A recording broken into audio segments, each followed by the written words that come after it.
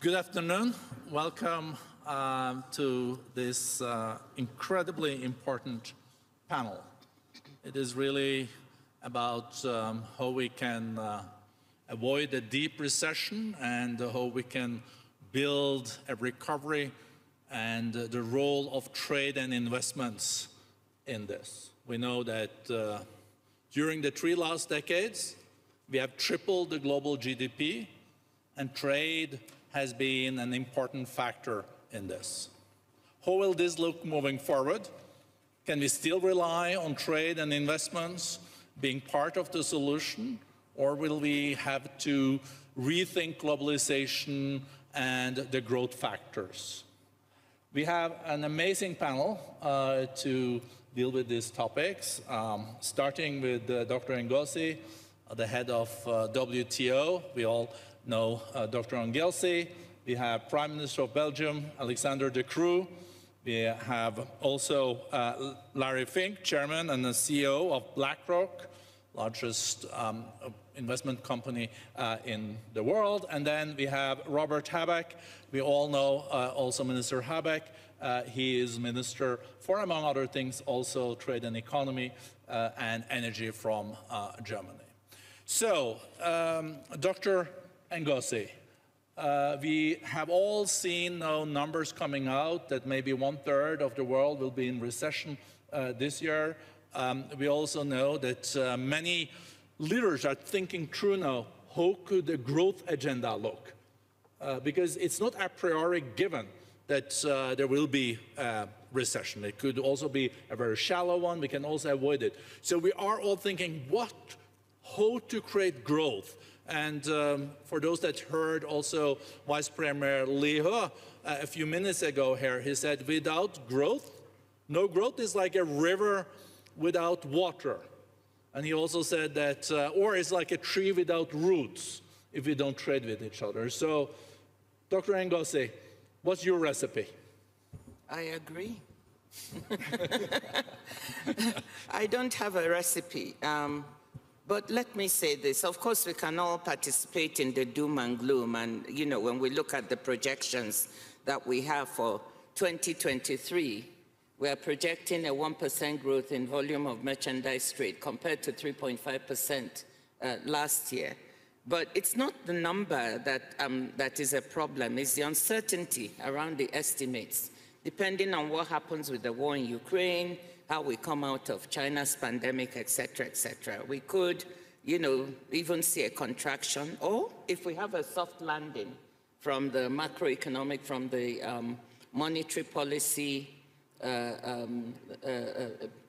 management, if we have interest rates that they are not going up so much, we have inflation coming down, we have a soft landing there, we have the war in Ukraine. If things work out well, we could see a situation in which trade grows even more. So we shouldn't forget that there is an upside. So that's the first point I want to make. I think the second point I want to make is that we should not, the one thing we cannot do if we want growth is to talk about fragmentation, decoupling. Because there are serious costs to this. I always say that talk is cheap. But when we look at the simulations we've done at the WTO, if the world were to decouple into 2 trading blocks, it would cost 5% decrease in global GDP over the longer term. That's huge. That's more than what we lost in the financial crisis. So, and for emerging markets and developing countries, it would be even worse, like 12%, double-digit losses. So we should, this is one way, one thing we cannot do if we want to talk about growth. Now, what can we do? In order to restart the growth to recover, we have to strengthen multilateralism. We have to strengthen cooperation. We have to look at those parts of trade that are growing, and those are and encourage that services trade is the future. Digitally delivered services are growing, in leaps and bounds. In 2005, it was about $1 trillion. Now in 2021, it's about 3.5 trillion. That's the wave of the future. So there is some optimism, some upside, and I think that trade can contribute substantially to growth. The second thing I want to say, third thing, is people are talking about deglobalization and the end of globalization. One, let's not forget globalization had its problems, but it did lift more than 1 billion people out of poverty. Two, we need a new type of globalization, not the old type, what we are calling reglobalization at the WTO, that seeks to take advantage of the opportunities that we see now in the vulnerability of supply chains. When you're building resilience, use this to bring in those who were at the margins of the global value chains, those countries and those peoples. Decentralize and diversify your supply chains to these areas. And this is another way you can grow these economies and grow trade and grow the world. Let me leave it there for now. Thank you. Based on, yeah, and she deserves the applause, I agree. Don't be shy. Larry, Fink, you heard what Dr. Ngozi said, that further fragmentation of the global economy will come at a price. How do you see the role of private sector in creating and being part of a growth model or a growth compound moving forward? How do you see trade and investments being a part of that? Well, let me just add to one comment about the fragmentation. Fragmentation is also occurring because now we are hearing in every country the concept of national security. Whether it's national security for chips, national security for energy. I mean, that phrase is being used repeatedly, obviously for reasons that, you know, the war in Ukraine. But fragmentation is one of the causes of inflation. Because when you overlay something more important than price, something called national security, you're willing to substitute or sacrifice price. And that is one of the causes of the inflation that we have. So fragmentation may be a good outcome if you're just focusing on national security in various forms. But if we want to have a world where we are lifting more human beings, we want to have a world where price stability is more important, then we are going to have to be working in a more globalized world. Globalization is changing. It has not ended. It's being reevaluated, reimagined. One part is we are seeing, you know, one thing we learned during COVID was the resilient supply chains didn't work. And so now the idea with most corporations is creating resiliency. Okay, resiliency means more inflation. And resiliency means duplication. Now on the backside of that, it's going to be deflationary when we create multiple factories worldwide. But we're in this transition now. And I think we're losing sight that transitions are painful, but generally the outcome of the back end of a transition is going to be very good. So I'm still remain to be quite optimistic about trade, quite optimistic about the role of the private sector. And indeed, the private sector probably is going to have to play a bigger role in trade than any other time. The reason why we cannot depend on central bank behaviors, you know, for 10 years we've had central banks that have been very accommodative. We had central banks providing liquidity through quantitative easing, and now central banks are now doing quantitative tightening, so we're seeing less liquidity. We're seeing central banks raising rates as a result of all this inflation. And I think what we learned in watching in September what the UK did, there's going to be less fiscal stimulus going on. And as a result of that, I do believe the need for governments, especially here in Europe and in the United States, for governments to be working closer with business to find solutions.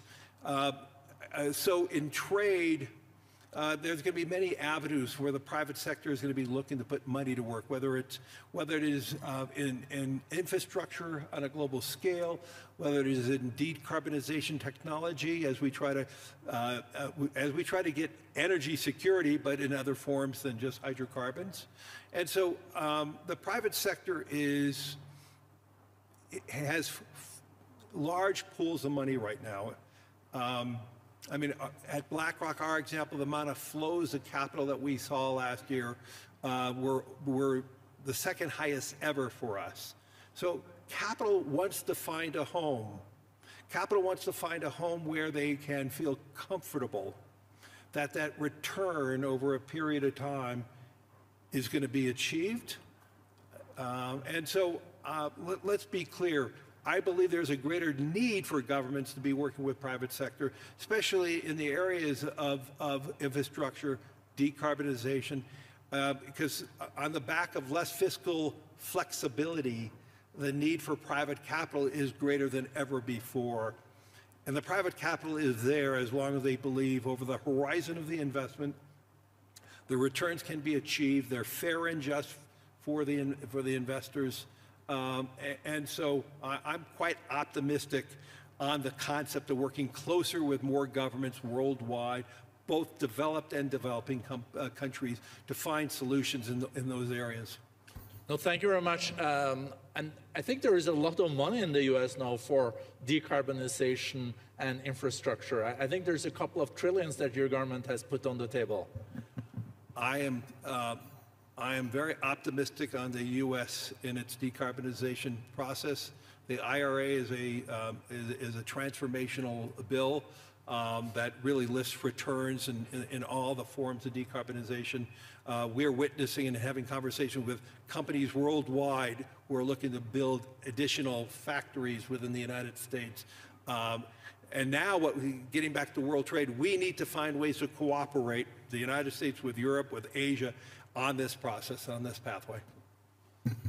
I'm tempted to go to you, Minister Habeck. What you heard Larry Fink now saying about also the huge investment that this IRA is going to lead to in decarbonization, new renewables. This is something that I think you also personally have been underlining the importance of for decades. Are you afraid that Europe can lose out here? What is the steps for Europe then to make sure that it's not only the G2 in this market, China and the US?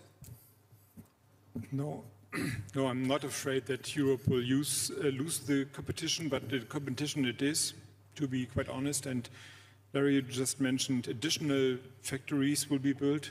If it would be additional factories, that'll be great, of course, and better decarbonized green factories in any form than fossil fuel factories for the next 3, 4, 5 decades.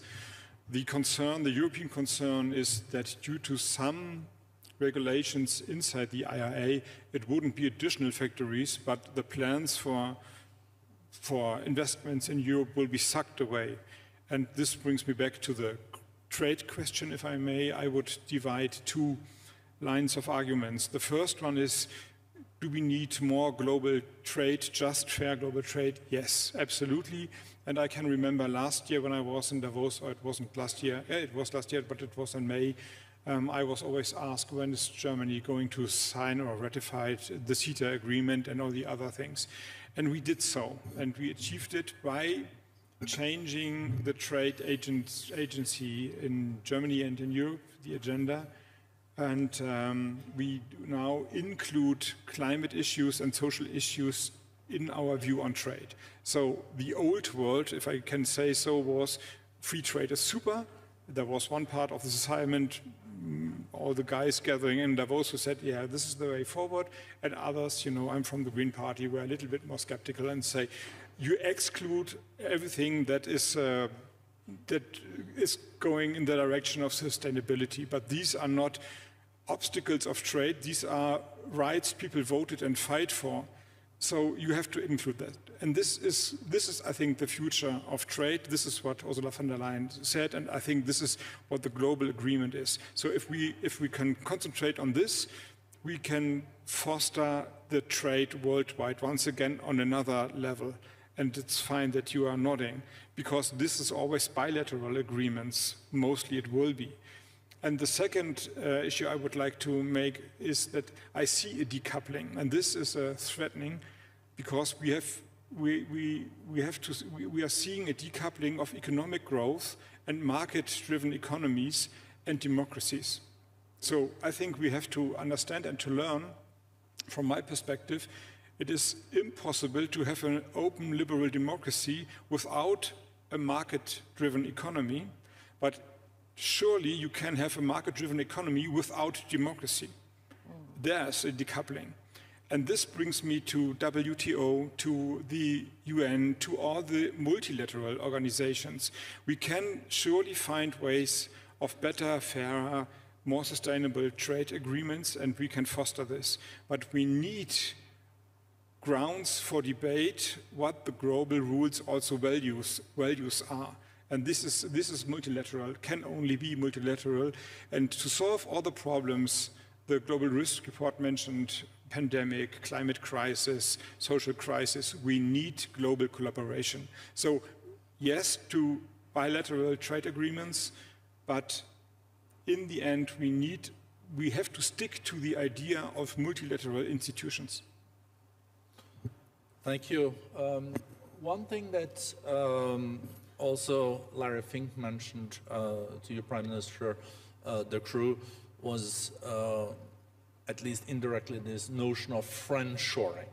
So the decoupling means that you are then buying from countries that you are allied with.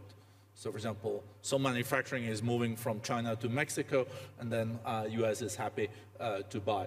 The security element now in trade, how do you look at that? And how to make sure that that doesn't become so big that it has real negative impact on global growth? Because trade has also had the mission of exporting deflation. For example, China has exported so much deflation, and when will we see that again? So what are the balancing acts here on nearshoring, friendshoring, but at the same time not losing the baby with the bathwater? Well, I think that we've seen it over the last years. What happens if trade is being made difficult? Look at the amount of instability in the world it has led. I mean, during COVID, we had moments where the trade lanes were less open, and it's led to all types of problems. Supply chains were disorganized, and all the Western world was impacted, but especially the developing world, the impact was a gigantic one. So free trade is an element about prosperity, but it's also about security, because the gigantic instability in the world today, one of the reasons is that trade is being made difficult. That's one important element. The second element is that this trade agenda, it's about stabilizing the world, but it's also about decarbonizing the world. And there, honestly, I think the world can only be happy with the fact that the United States has moved to the right side of the table. And we've been waiting for that. And I know that in Europe, some people are criticizing IRA. And there are elements where we should talk. We should talk on certain elements which might look a bit unfair. But on a global scheme, we can only be happy with IRA, because finally, the #1 economic powerhouse in the world says decarbonizing is part of our trade agenda. So welcome on our side. Let's work together, and let's see how we can make this work. But just a short question there. If you then see European companies moving to the US because they say that they have better, it's lower taxes, it's more incentives available, what is your response?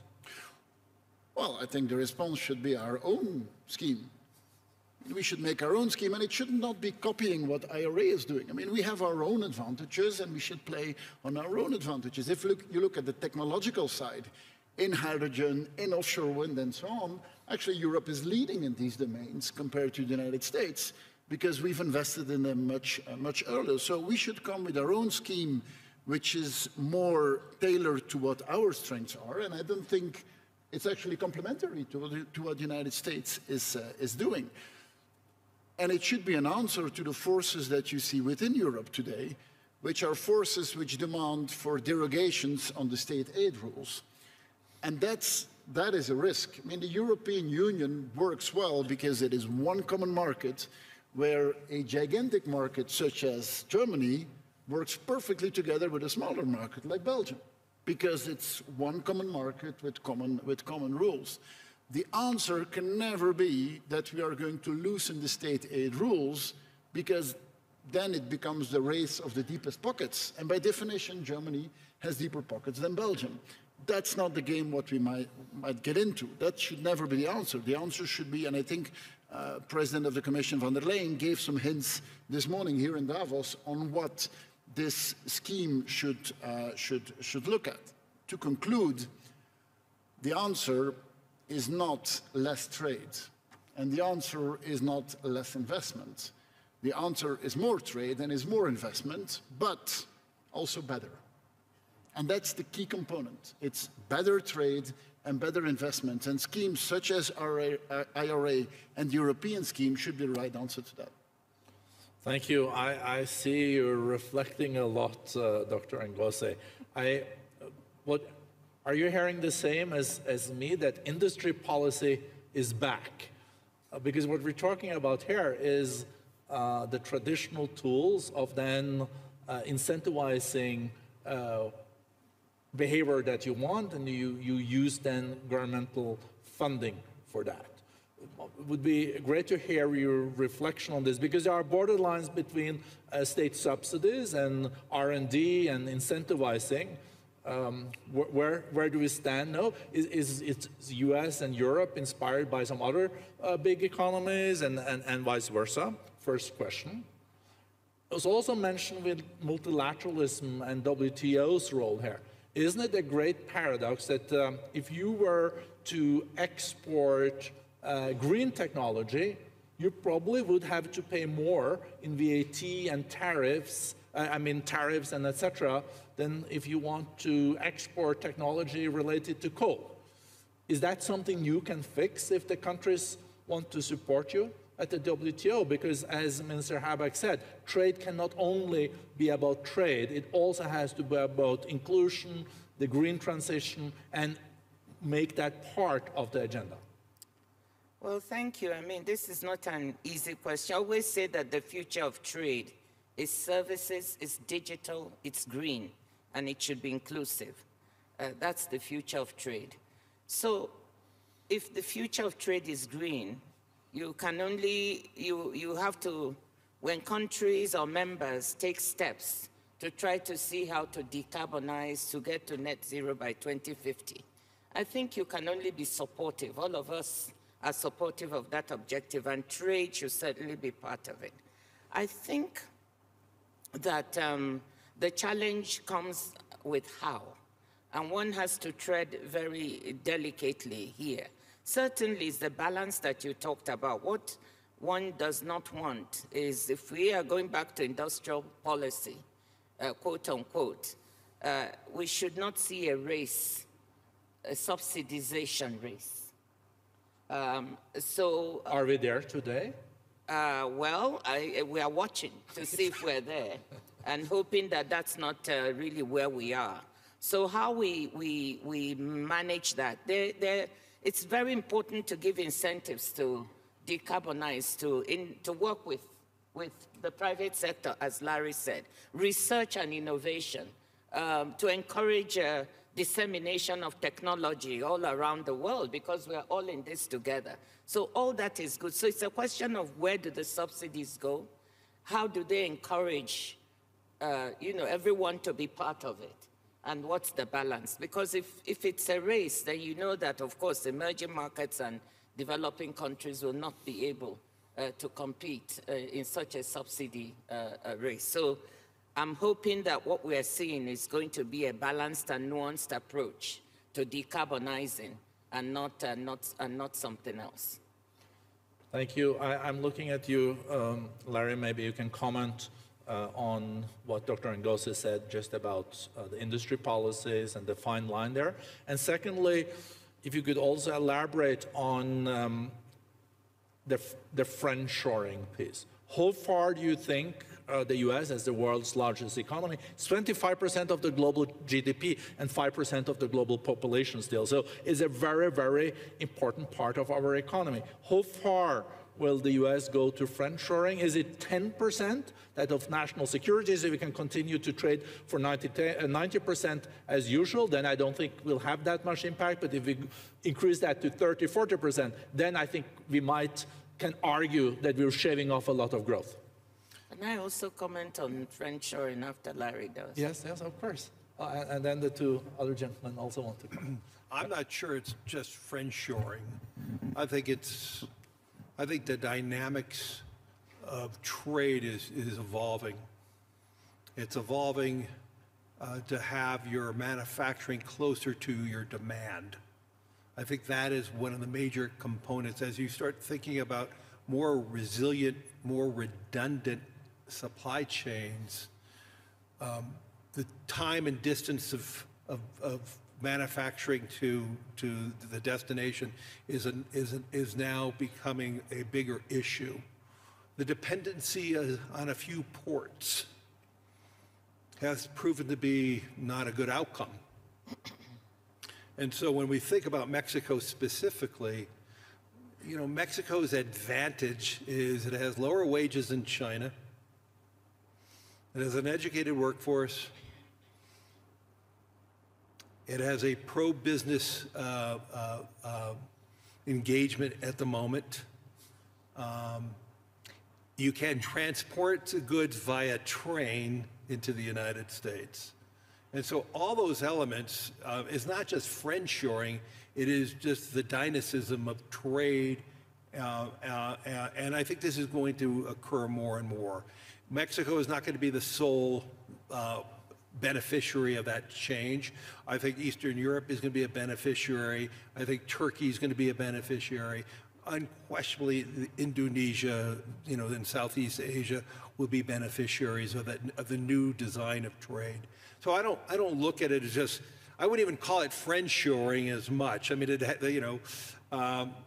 I think the resiliency of the United States having two oceans, having two allies, is a strong geopolitical advantage, having Canada and Mexico. So, but I think more South America can be a beneficiary of this concept, especially Brazil.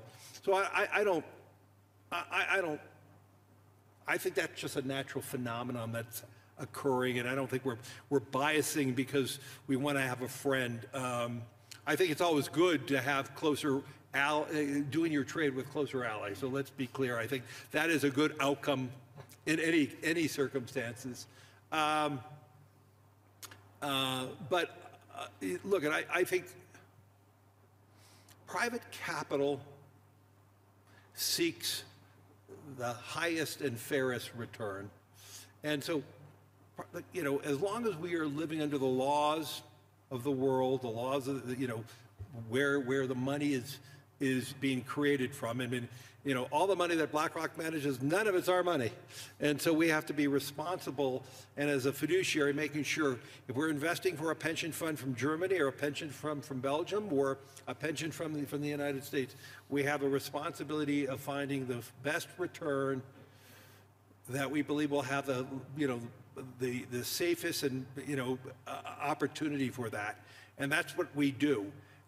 We do believe, though, that working alongside with governments on building a more resilient world, it can be a good component and can create the durable and resilient returns that our investors are looking for.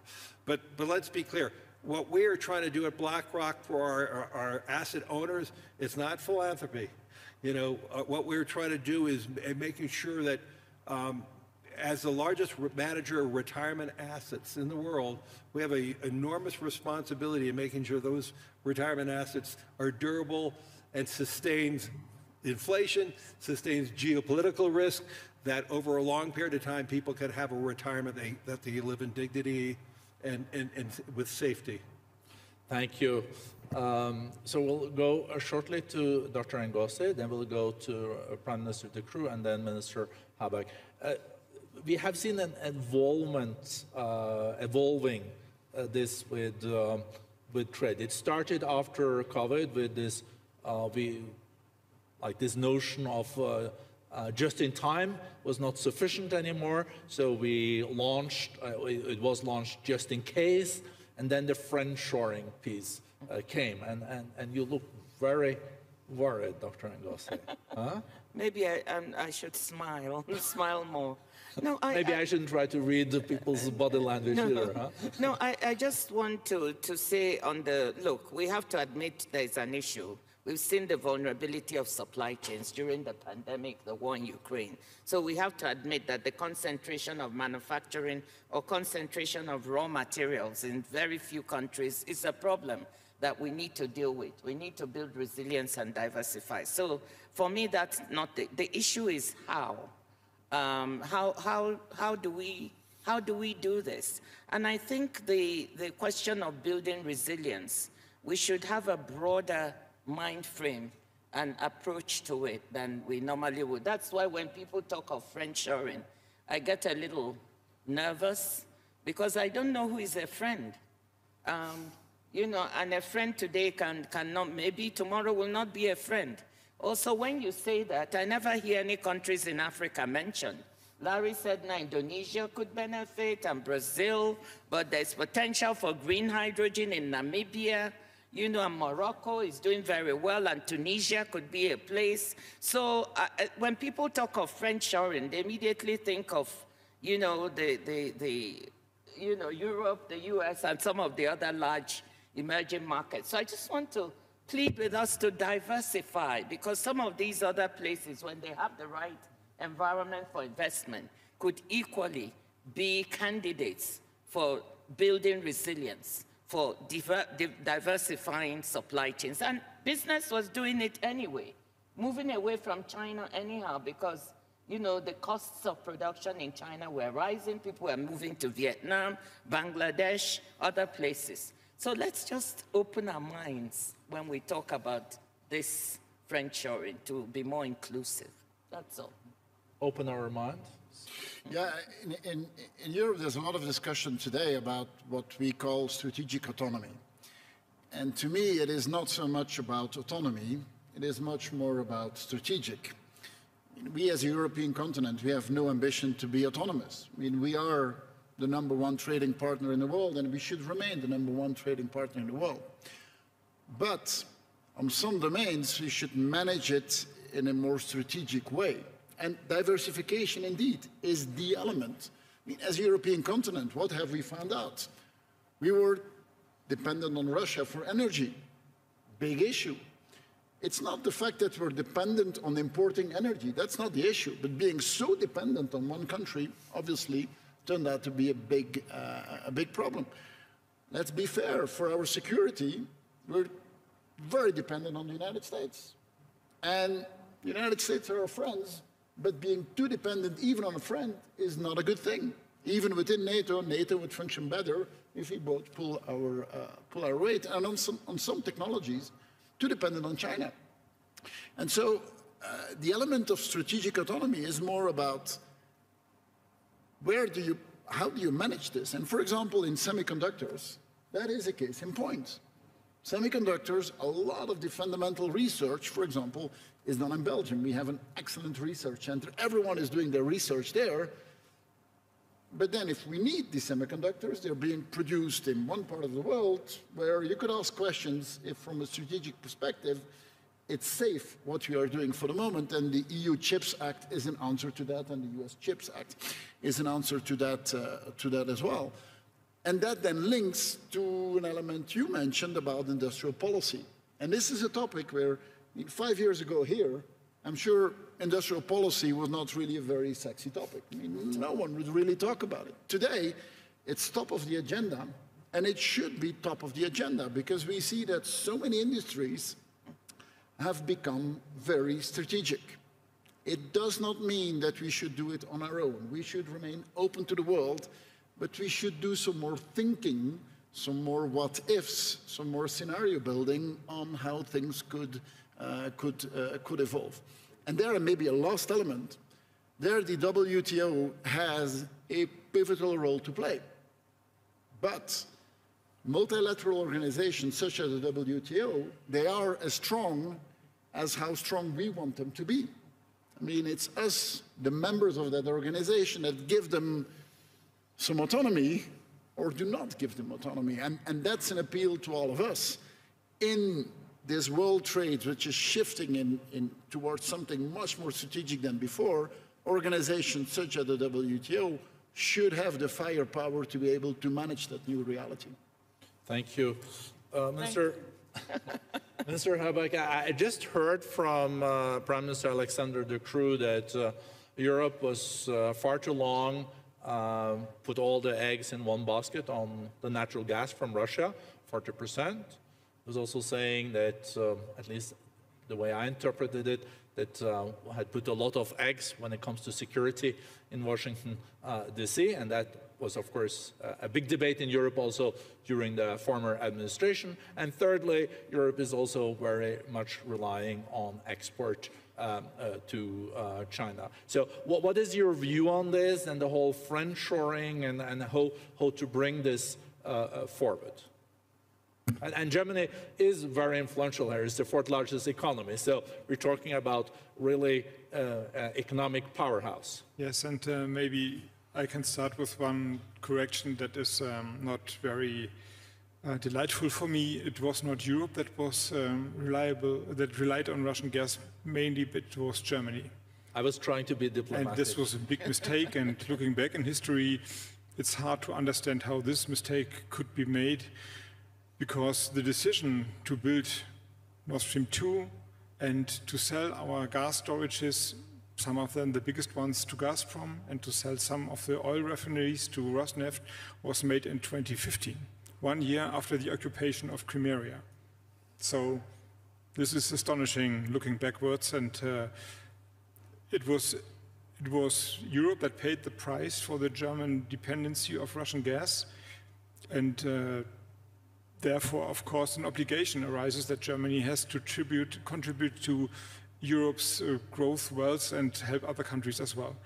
The good thing is, maybe not the good thing, but one thing is that we have managed to make these crises, and it was a threatening crisis in the last year, manageable in a way. It's not over, of course, but the storages are full. We just discussed it, 90% in the mid of January. This is something, and we have achieved 3 LNG terminals in 10 months building time. So our airport in Berlin took 10 years or something like that, and this was unexpected, but it is possible. It was possible, and therefore now we have a stable situation. The gas price is now 55 euros. This is unexpected, I would say.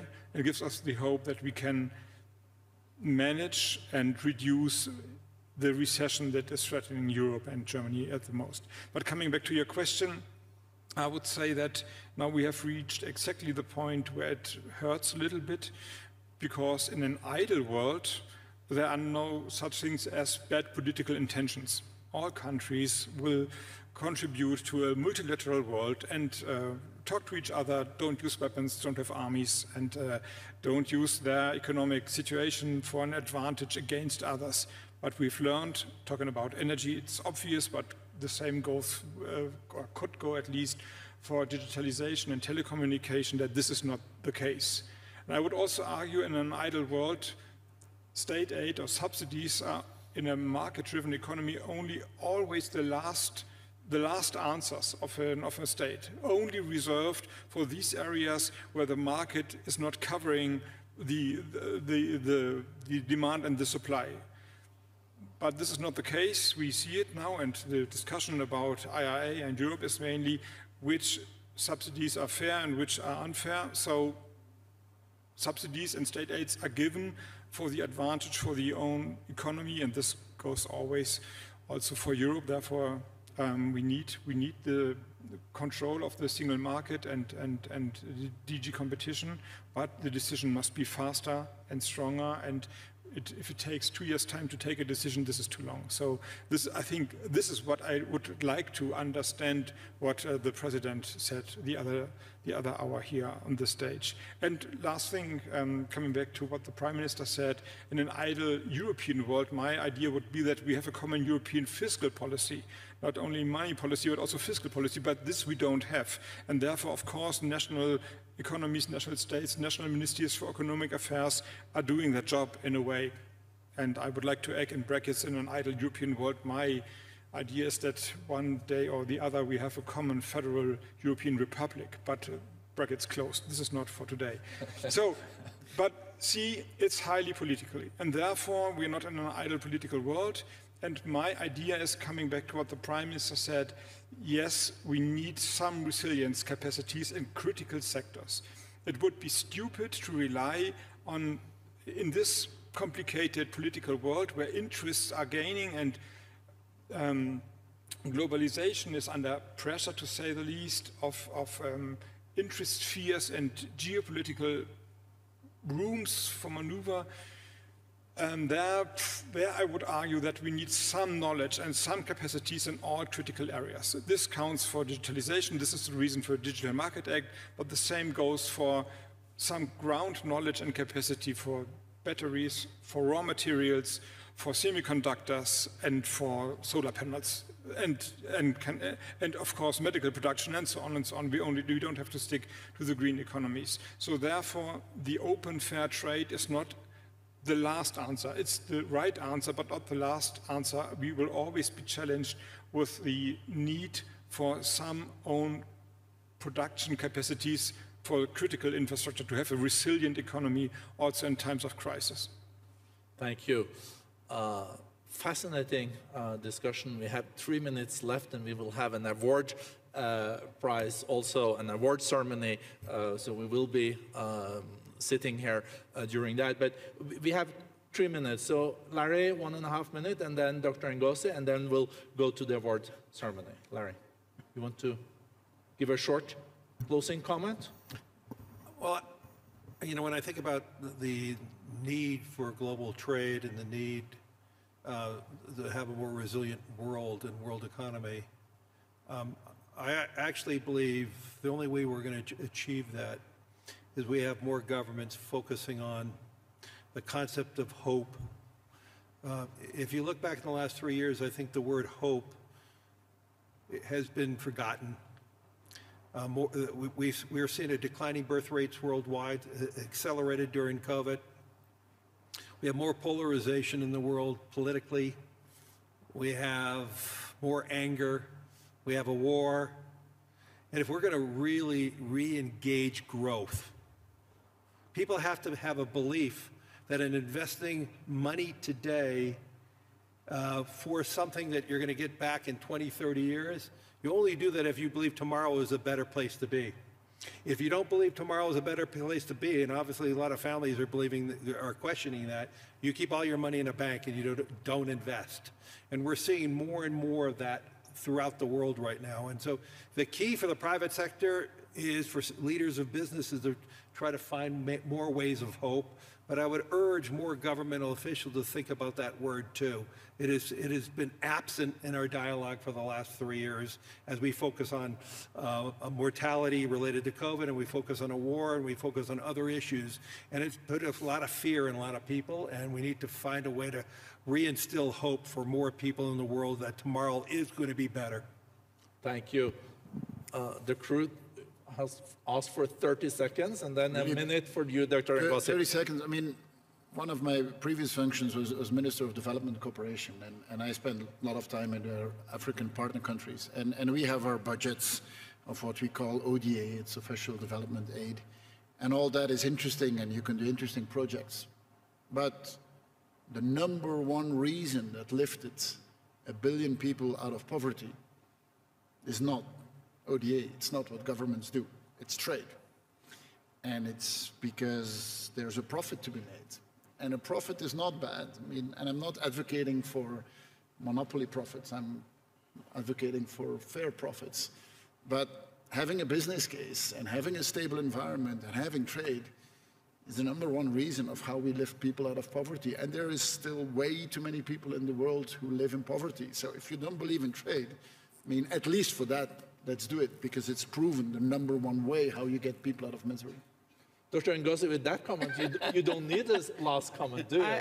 I don't. I was about to say that that's a really nice wrap-up, but I'll add one sentence to it. It's just to emphasize that for all the problems of the global commons we face today, we cannot solve them without multilateralism, without cooperation, without coming together. And trade is really a strong part of the solution. Whether we are talking about decarbonizing the world, you cannot do it without trade because you can't transfer the technologies. Solving the pandemic, much as we solve vulnerable supply chains, we also saw that trade helped us get goods from one part of the world to the other, and technologies for vaccines. So if we want to recover, and we want to recover strongly, we need trade.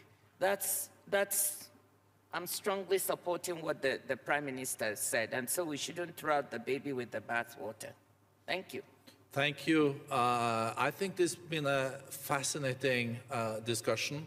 And of course, I'm totally biased since I've been the moderator, but I even learned a lot, and this is Davos discussions at its best, because it had its own dynamics, and I think we moved some steps forward.